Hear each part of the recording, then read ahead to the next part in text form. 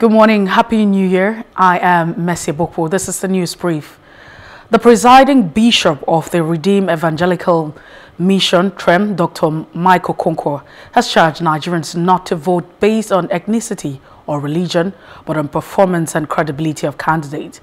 Bishop Okonkwo, who gave this charge at the crossover service to usher in the year 2023, says he would rather vote an idol worshipper who has turned around the fortunes of the people.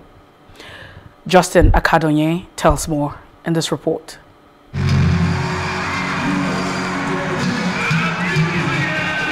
As with tradition, Christian faithful converge on churches to bid farewell to the previous year, with high expectations for the new one.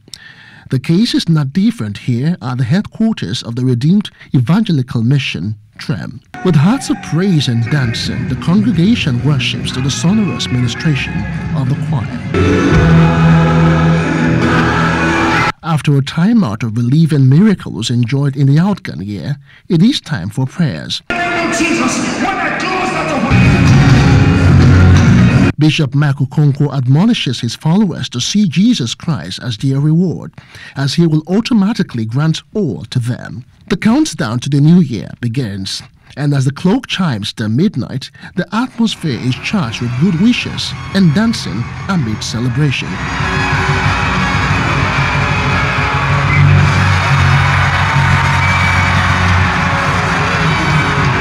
Eventually, there is a declaration of prophecy for Nigerians. Your life will not be wasted.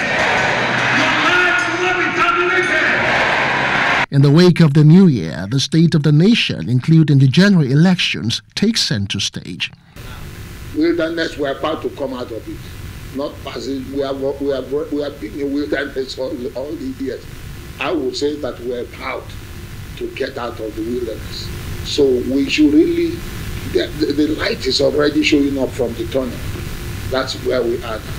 As Bishop Mike Okonkwo echoes hope for Nigeria in 2023, he advises the electorate not to allow themselves to be exploited. Don't let anyone use you. You have a bright future. So if you decide to become a thug for somebody, you may lose your life. This election, to some people, it is a real life issue that you cannot, they don't want to take it for granted. The Christians cannot hold back to joy to witness the new year. It is greeted with high expectations. Like I'm switching jobs, so switching careers, I'm expecting God to do something wonderful in my life for that. I want great health, for myself and my family. For Nigeria, I can't stop praying for Nigeria. We want a good leader. We want people to vote for the right leaders.